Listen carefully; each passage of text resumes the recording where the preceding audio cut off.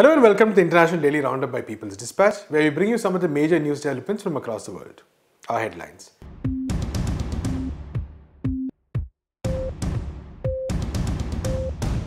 COVID-19 cases close to 1 million. US continues blame game. Protests break out in the Philippines against government inaction. US sends anti-drug boats to Venezuela. Protests break out in Jaffa and Palestine against Israeli high-handedness. We begin with our daily COVID-19 segment.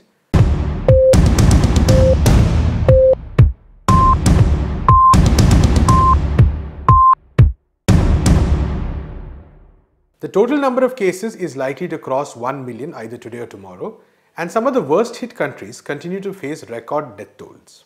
Yesterday, the US, UK and Spain reported their highest death tolls in the preceding 24 hours. Spain has become the second country with a death toll of over 10,000. Russia also recorded over 750 new cases, raising concerns about the spread of the pandemic there. Meanwhile, the US continued its campaign against China with a confidential intelligence report which made its way to the media. This report says that China has underreported the number of cases. China called these allegations shameless and said that the US should focus instead on saving its own people. In the Philippines, hundreds of residents of Manila's poorest districts took out to protest against the delayed disbursement of relief and aid by the Philippines government. Currently, the country is on nationwide lockdown as enhanced restrictions were put in place earlier this week to contain the spread of the disease. People across the country have complained that they are yet to get any of the benefits of close to $5 billion worth of income assistance that was sanctioned by Congress more than a week ago. The police forcibly dispersed the demonstration and arrested 20 people. Within hours, the far right-wing President Rodrigo Duterte delivered a shocking response to the protest, calling on the police to shoot them dead for violating government-imposed restrictions. He also accused left-wing activists of supporting unrest. Duterte's response has evoked widespread outrage across the Philippines, with hashtags like Oust Duterte Now and Relief Not Arrests trending on social media platforms. Meanwhile, in a major blow to the US economic war on Iran, European countries have finally bypassed the sanctions to send medical supplies to the country. The Instrument in Support of Trade Exchanges, or INSTEX, is a special purpose vehicle formulated by France, Germany and the United Kingdom in January 2019 to trade with Iran. INSTEX was created after the US withdrew from the Iran nuclear deal and reimposed sanctions. However, the first transaction was only completed on Tuesday when the three countries sent medical supplies and aid to Iran that is also struggling to contain the coronavirus outbreak. In our In Focus section, we look at US foreign policy during this crisis and talk to Prabir Purkayastha of NewsClick.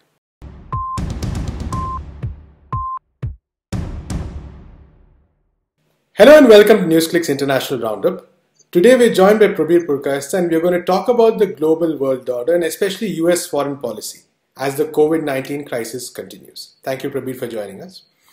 Prabir, so over the past few weeks we've seen a number of curious developments. So on the one hand, we see that the US, certain sections of the US establishment are continuing a very strong anti-China line, especially with regard to the number of cases. We saw the report yesterday on Bloomberg where a leaked intelligence report, a so-called leaked intelligence report, said that there were underreported cases.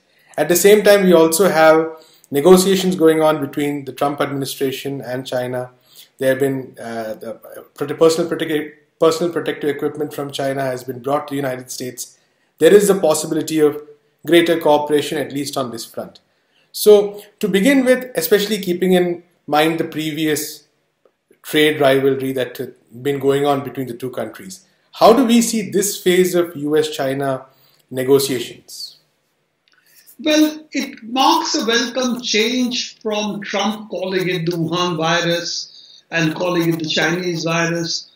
The kind of vilification of China that started really from the top echelons of the US government, and that includes President Trump himself. The fact that he has dialed it down, and particularly because the need for the hospital systems in the US of protective equipment for the hospital staff. There are a number of reports which are now coming out. Hospital staff do not have adequate equipment, are at risk from COVID-19. They're being asked, even though they're suffering from infection themselves, to come on duty if they're not very sick. And the fact that most of the staff are inadequately prepared. with both N95 masks and other protective equipment. As we know, the virus can actually infect you because your eyes are open to the infection, even from hair. So even your hair has to be covered. So Prashant, your beard would be a huge risk under COVID-19. So all of this, if you take into account the fact that huge criticism has come internally of the fact that the hospital system is failing. I have a colleague who was in News Clinic about 1.5 years back. She's a young woman in New York right now, and when she is rung up numerous times saying that she has fever, symptoms of COVID-19, all that she has been told is if she has breathing difficulty, go to the nearest pharmacy, get an inhaler, and use that for the time being, and whatever medicine you can have for lowering the fever, etc. There's no other medicine, and we don't have hospital capacity to even test you. So given that kind of condition they are in, it's not surprising that the most critical issue for Trump and his presidency is to save the hospitals themselves. Because if the hospitals don't get saved, then the death rate is going to be very high. We have seen yesterday that more than 800 people have died in the United States in one day. Right. So given those numbers, and these have now taken over completely from Italy as the worst affected hospitals, I'm not talking of the total number of cases, that particularly in the New York, New Jersey area, I think made clear to President Trump that he has to provide urgently at least protective gear. And let's face it, other parts of the world are at the moment under lockdown and dislocation. China is the only one whose industries have come up and they have surplus ability because the way they ratcheted up their production, particularly for the Wuhan cases, they produced millions of masks in that 2 months. So therefore, they have the ability now to supply the other places also. Therefore, the only place an emergency airlifting could take place of medical equipment was China. So I think Trump was forced to bury the hatchet, at least temporarily, and therefore asked President Xi for help during the phone conversation they had. And this is a temporary lowering of hostilities, if you will. I do not know what the long-term consequences are, but at least some lowering of hostilities. It does not mean that the United States administration and its, what I will call, not the deep state, but state itself is going to let go of its enmity with China. They do see China as a long-term existential threat, if not just a competitor.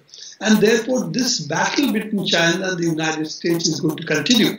But if you remember, about 2 weeks back, there was a foreign affairs article which said that though China is very bad, we don't like them, but the United States has no option as of today to work with China regarding the COVID-19 pandemic and the economic and other dislocation to create. So it's both in United States self-interest as well the interest of the global order that China and the United States jointly now come together to provide global leadership, de facto agree that sole hegemony of the world that the United States thought it had up to the 1990s, those days are now finally over.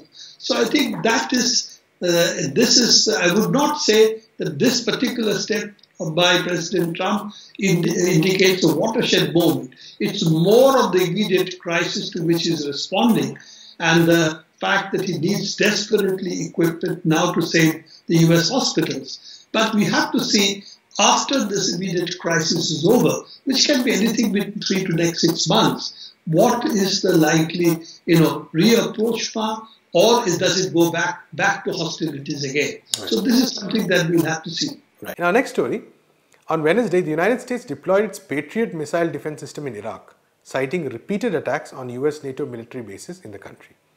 This is despite the US having recently withdrawn from 3 bases in Iraq. One of the Patriot missile defense systems was deployed last week to the Ain al-Assad Air Base in western Iraq. Another was deployed to the base in Erbil, the capital of Iraq's autonomous Kurdish majority region. In our next story, the Trump administration has sent more naval warships and aircraft to boost its military outposts in the Caribbean.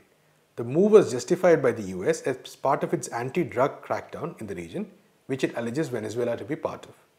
Recently, US federal prosecutors had accused senior Venezuelan leaders and judicial officers of running an illicit drugs cartel. According to reports, sources within the administration stated that the US intends to send warships and other military apparatus very close to the shores of Venezuela, indicating a possible blockade of the nation. This move to heighten military presence in the region can only escalate tensions. This is in addition to years of brutal sanctions that have seriously affected Venezuela's healthcare system. And our final story, hundreds of Palestinian citizens in Jaffa city took to the streets on Wednesday to protest against police high-handedness in the name of COVID-19 restrictions. The Israeli police responded by firing rubber-coated bullets and stun grenades, injuring and arresting at least 4 of them. People in Jaffa's Ajami neighborhood came out onto the streets in large numbers despite the imposition of the lockdown and restrictions on movement due to the coronavirus infection, after a video showing police pulling and pushing some local residents, including a woman, and issuing tickets of around 5,000 shekels or US dollars 1,300 was circulated on social media. The incident on the video shows a policeman stopping a teenager and asking for his identification. Police tried to arrest him after he fails to produce the identification. Local residents, including family members of the boy, tried to resolve the matter when the police turned violent. Later, the police tried to justify the incident, quoting quarantine guidelines issued by the Ministry of Health in Israel, according to which no person is allowed to go beyond 100 meters of their house. However, according to local residents who spoke to Middle East Eye, the teenager was not in violation of the rule, and the police reaction was a result of a prevalent hostility against minorities in Israel in general and Palestinians in particular. That's all we have in this episode of the International Daily Roundup. To know more about these stories, visit our website peoplesdispatch.org and follow us on Facebook, Twitter and Instagram. Thanks for watching. Avanza